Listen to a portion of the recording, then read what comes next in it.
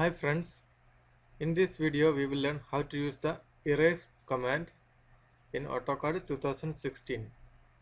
You can find the erase command in the modify panel. This is the erase command.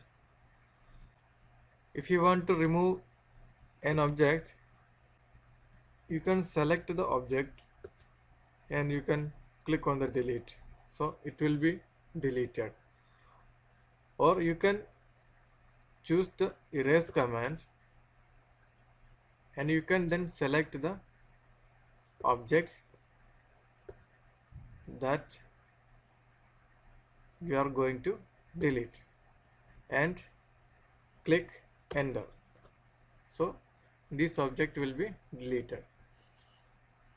Similarly, when the erase command is active, you can use the click and drag method.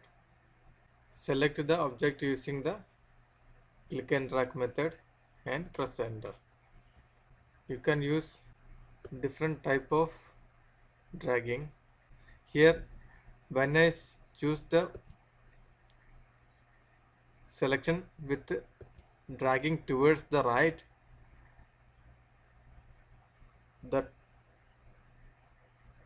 objects that completely cover in my selection will be selected. So when I use this area, only 3 ellipses will be deleted. If I use from right to left, all the objects that touches my selection will be deleted. It is very easy to use the erase command. Thanks for watching. If you like this video, please subscribe to my YouTube channel.